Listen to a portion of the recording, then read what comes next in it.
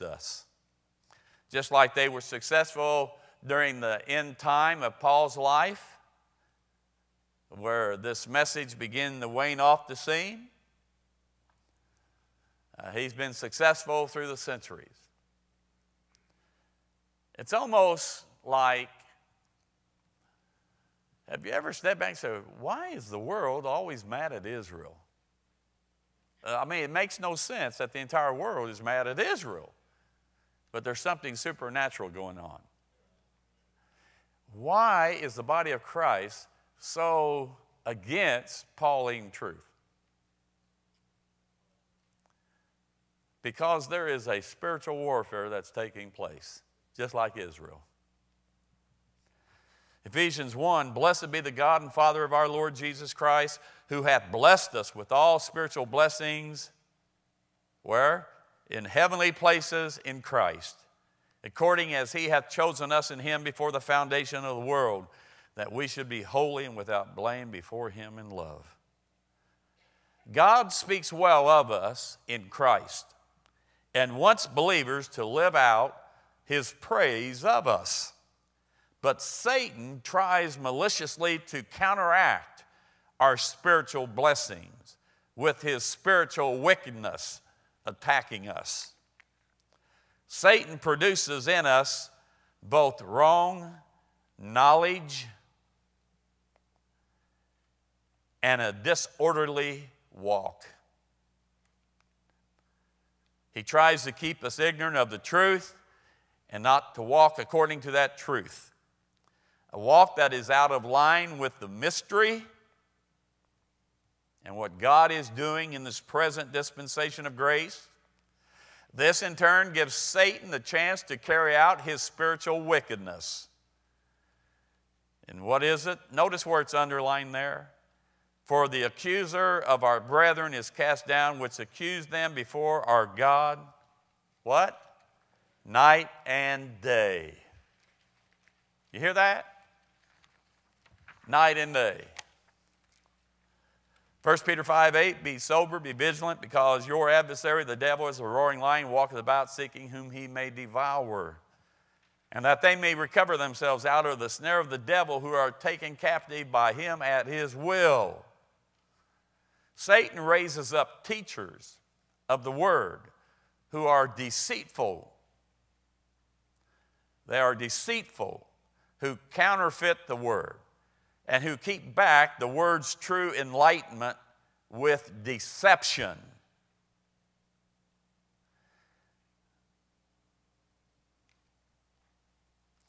Making it seem like what is being taught is of God. By the way, let me just say, why do we have so many denominations? I think Satan's done an unbelievable job. They are using the word. They give the impression they are right, but in reality, they entice, mislead, and usher in doctrine that is not the truth as God means it to be.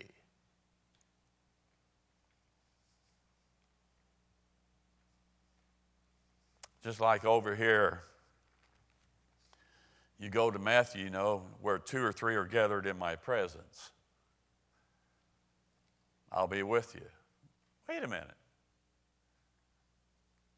That was for that time. That's not today. He's with us all the time. He lives in me. Amen? Anywhere I go, he's there. I don't have to worry about the Holy Spirit showing up at church. He's in me. Huh? Hello.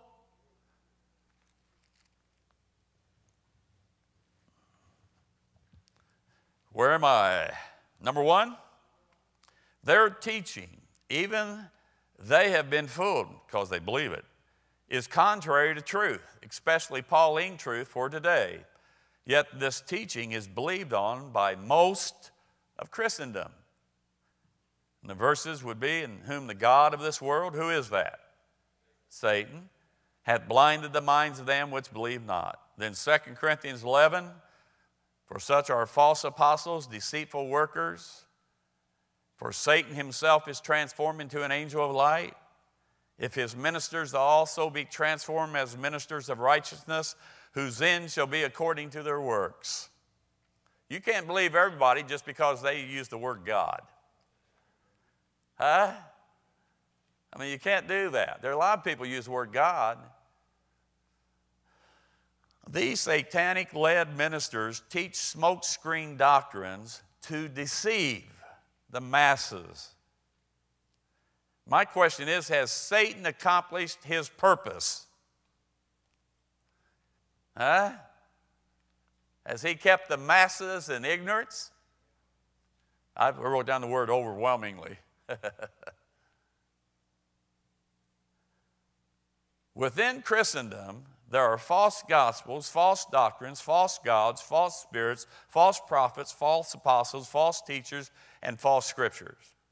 Now, I know what you're thinking. You ought to say what you mean, Jim. All of these keep true believers from the dispensation of the gospel of grace. Conclusion, and this is an important one. Understand, this rightly dividing is so much more than not water baptizing. That's the only thing they can focus on. Number one, Paul tells us in Ephesians, neither give place to the devil. Number two, Paul warns us. He says, lest Satan should get an advantage of us. We're not ignorant of his devices. Galatians 3, who hath bewitched you that you should not obey the truth? Colossians 2, beguile you with enticing words. Beware lest any man spoil you through philosophy, vain deceit, the tradition, and not after Christ. Romans 16, now this is a great verse here. I like this. Most people misread it. I now beseech you, brethren, mark them which cause divisions and offenses contrary to the doctrine, now get this, which you have learned, and avoid them. What had they learned? Pauline truth. And the ones that aren't teaching Pauline truth are creating division. Mark those people. Hello. They try to say it's anybody who doesn't agree with them. 2 Timothy 3, ever learning and never able to come to the knowledge of the truth. Last page. Hey, we made it. You did run well. Who did hinder you? And all this is showing so that they would not obey the truth. It's just showing you that, boy, he works overtime, doesn't he? He's relentless. He doesn't give up. He says, for this cause, when I could no longer forbear, I sent to know your faith, lest by some means the tempter have tempted you. Hey, people, he's real. Huh? I mean, he's real. And then third, Paul promises us. He promises us. I have confidence in you through the Lord that ye will be none otherwise minded. But he that troubleth you shall bear his judgment, whosoever he be, and the God of peace shall bruise Satan under your feet shortly. Just hang in there. There's coming a day he's going to be under us. Amen? Then I put here, Pastor Jim, to you, Colossians, whereof I am made a minister, according to the dispensation of God, which is given to me to you, to fulfill, that means to complete the word of God, even the mystery, which had been hid from ages and from generations, but now is made manifest to his saints, to whom God would make known what is the riches of the glory of this mystery among the Gentiles, which is Christ in you, the hope of glory, whom we preach, warning every man and teaching every man in all wisdom, that we may present every man perfect or matured in Christ Jesus. And I say to you again, you cannot be complete, you can't be matured until you get a handle on this and start living this. I mean, that's just black and white. Can't say it any simpler. Now, what I put there is I put the books of the Bible, and you see the prophetic program, but then you see the mystery program. Prophecy has to do with Israel. The mystery has to do with us, the body of Christ, the mystery program. The book of Acts, you see where I just put them half, the book of Acts is a transitional book. Acts is showing us the fall of Israel and God beginning a new entity called the body of Christ. When we go off the scene, the transitional book is the book of Hebrews, because they go back over here, they will go back to the Jewish economy, the law, and everything, and they go into the tribulation. Okay? Those books at the bottom, those are in particular written to us. Now, we study all these other books too. But I need to always make sure before I make application, I make proper interpretation within context. You know, I always have to look at the context. I can't just go in there and just grab something and say, that's for me. Just like I heard the preacher today on TV, he says, what's your mountain? What mountain's in front of you? If you have faith of mustard seed, you can say that mountain be removed. It's a faith issue, he says. No, it's not. It's a dispensational issue. Okay. A couple minutes for a question. Anybody have a question or just want to make a comment? You're more than welcome. Anybody learn anything tonight? I hope so. If I can get this. There it is. I just wanted to show you this night, just to show you that we're in a battle and from spiritual forces. Now, the devil, he uses people, and but you know, I think he tells us though that our speech is to be seasoned with grace. He tells us that we ought to be kind, tenderhearted, forgiving one another. In other words, don't allow it to cause you to be upset, mad, angry, bitter, anything like that at all. When you're trying to share something with somebody, just remember where you were the first time you heard this wonderful truth. Just remember where you were.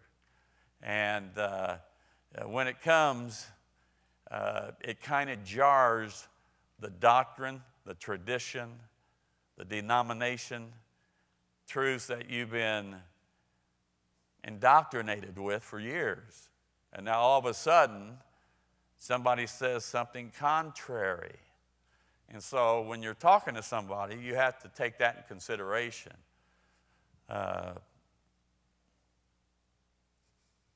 It meant to me that I couldn't just go anywhere. I said, you know, I'm going to preach out of this passage here and make it to you guys, you know. I can't do that. I can make some application, but I have to get that interpretation properly. Just like the day I used for a testimony for us, I used in John 12 today, okay, which was good. And by the way, I would use John 3:16, of course. God so loved the world, he gave his own. But you see, we know the rest of the story. We know what the cross really did now, don't we? Huh? But in reality, back here, they didn't yet. That was not revealed until Paul comes on the scene. Then Christ revealed to him what the cross accomplished when he was alone with Christ back in that Arabian desert. So they couldn't have known it prior. Hello? You understand what I'm saying? So we can use that, but we're coming from this side here is the fact that we know what actually happened. And Dr. Stam had it right. He says, going through this here, there was a twofold purpose for the work of Christ. The one fold was to the nation of Israel. And the other one that was hidden was to the body of Christ.